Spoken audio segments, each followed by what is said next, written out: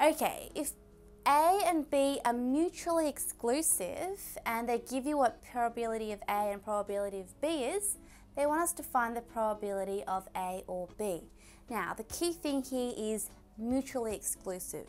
What does mutually exclusive mean? Mutually exclusive means the probability of A and B is 0, which means A and B, it means the outcomes for when A and B cannot occur together.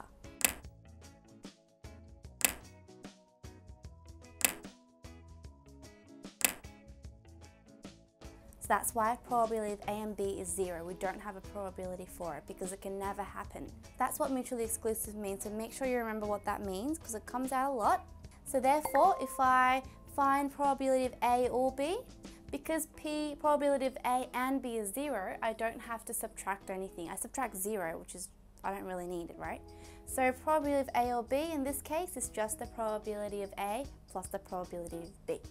And they give you the outcomes, so they just add it together. You should get 5 on 7. A class consists of 9 boys and 16 girls. 2 of the boys and 4 of the girls are glassed.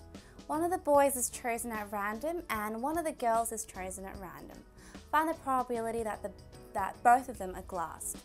Okay, they give us the probability that 2 of the boys, so if there's 9 boys and 16 girls, 2 of the boys are glassed and it says 4 of the girls are glassed. Okay, so the probability that the boy is glassed is 2 over 9 and the probability that the girl is glassed is 4 out of 16. So it's going to be something like that because it says both are glassed. The probability of glassed boy or glassed girl or girl, we add the probability of boy plus the probability of girl, and then we remember how we subtract the probability of boy and girl both being glassed.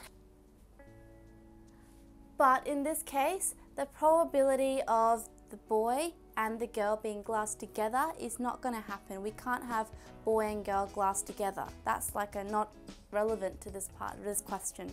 So we don't consider the probability of boy and girl both being glassed. Okay, so it's either the boy glassed or either the girl glassed. They're independent events. So therefore we can't have them together. That's why. They're independent of each other. So that's why we don't consider this. This is just 0. It's like another mutually exclusive event. So therefore, add up 2 over 9 plus 4 over 16, which is simplified to 17 over 36. Okay, so you can do the calculation on your own.